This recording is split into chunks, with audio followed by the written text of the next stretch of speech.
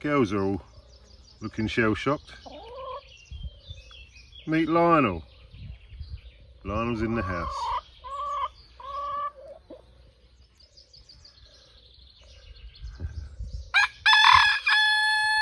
Bang on cue.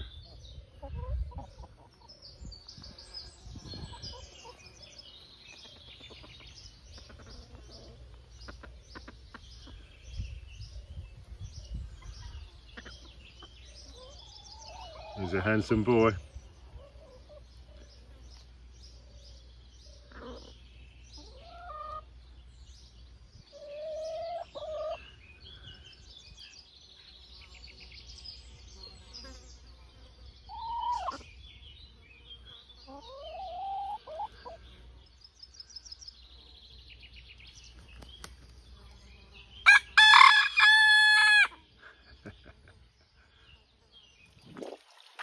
Chickens are out.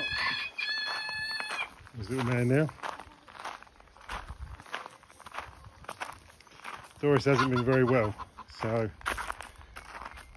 Lionel's looking after her.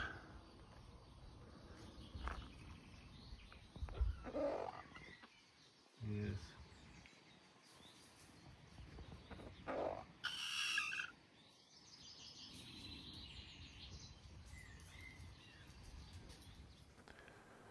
So welcome back to French Countryside Life.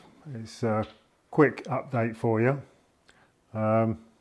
Just to cover what you saw at the beginning of this, I've got a new addition, Lionel. Now, Lionel was one of the flock that was owned by John, the fellow with the carp lake, who's just sold it incidentally.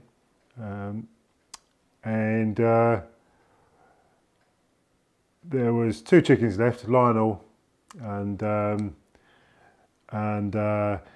another hen, and the hen didn't make it, so Lionel was left on his own. So John was in a bit of a quandary what to do with it. So we said we'll have him. He's a little bantam cockerel, and the reason it's called Lionel is in Cockney rhyming slang. Flared trousers, you have to be over a certain age to remember flared trousers, but flared trousers in Cockney rhyming slang are called Lionels, after Lionel Blair, who was an entertainer from the 70s, probably one of the only ones that didn't end up in prison. But so that's why he's called Lionel, Lionel Blair.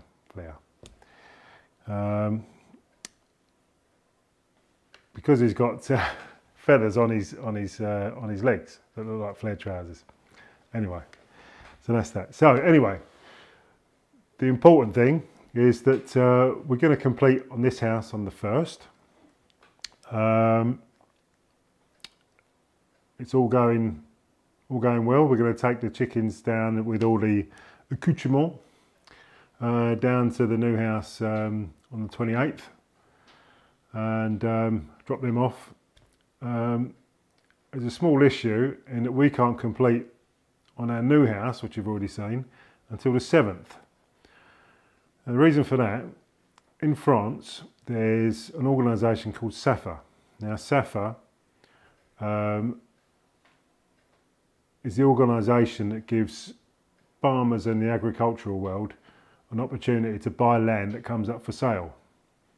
So whenever there's land that comes up for sale, that land is offered to the farming and the agricultural community through this agency. And they've got 2 months to decide whether they want to buy it. Now, unfortunately, the vendor's notaire was a week late putting in the paperwork to SAFA, so consequently has pushed back the completion by a week. So the plan is to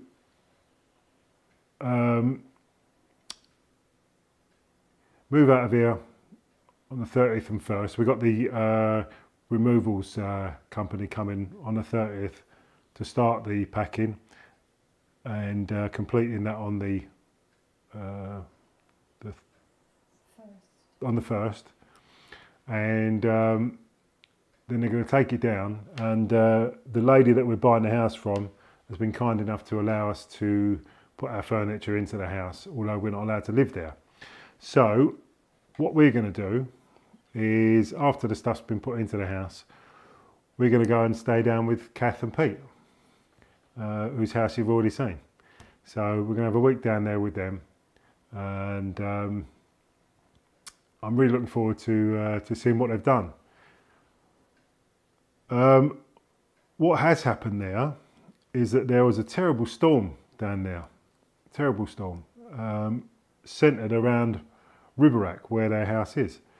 Apparently hailstones the size of golf balls, huge amount of damage, smashed roofs everywhere, broken windows, and yeah, really bad. So we'll be able to see some of the damage that's been done, and I'm going to take some time to speak to Kath and you know, just to talk about her life with you guys, because she's led a really interesting life, and if she's kind enough to want to do it, which I think she will, then I think that'll be really interesting for everybody. So just want to thank you for your patience in me not producing the content for the past few weeks. This will be out on Sunday, tomorrow. And then I'm going to start filming again properly from Tuesday, when we start taking the chickens down there and coming back. So there'll be lots of content and lots of dramas, I'm sure, along the way. We've had plenty of challenges,